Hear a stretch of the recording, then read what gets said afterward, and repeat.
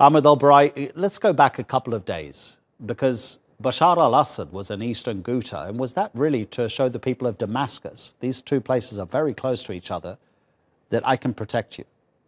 It was a kind of this. He wants to show the people of Eastern Ghouta that I'm still the president and I do have the upper hand.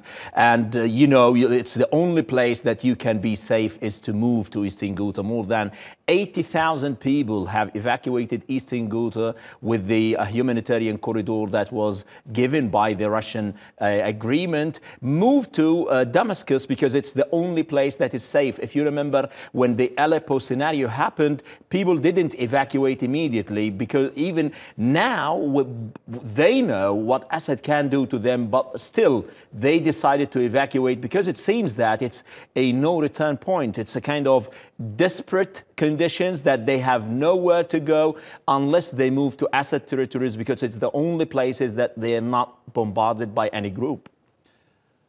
Do you foresee a moment when Bashar's regime forces have regained control of enough territory? Eastern Ghouta is important to him, it's not far from his presidential palace, but overall in Syria, that they reach a moment where they regain enough territory where he can think, now I can negotiate? Or do you see a point where he will just want to destroy everybody who's against him and make it a zero-sum game? I win, you lose.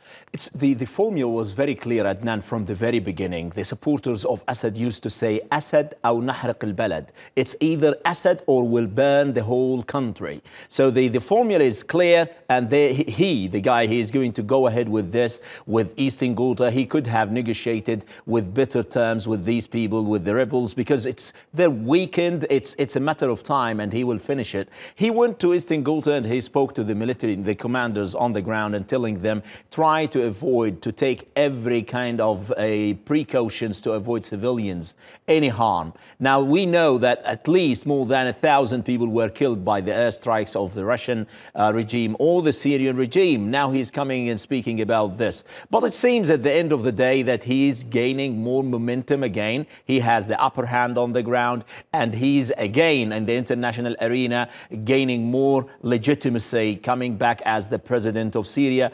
But I'll tell you something, if you look at the social media of the Syrian people, you have two groups: the supporters of the Assad, who say now, it's very interesting, that Assad is not the state, Assad is not the system. And if you look at the opposition, the people say the opposition is not the people, is not the real representative of what we're looking for. So it is a kind of, still, you have the people who do have aspirations for reform, for democracy, for a change, for a political transition, and you do have those who support Assad who are fed up of this, what's going on, of bloodshed, carnage everywhere. Enough is enough. We need to sit down as brothers. That's what they're talking about now, which is something interesting to see after 7 years of bloodshed in Syria. Ahmed Al-Barai, thanks very much.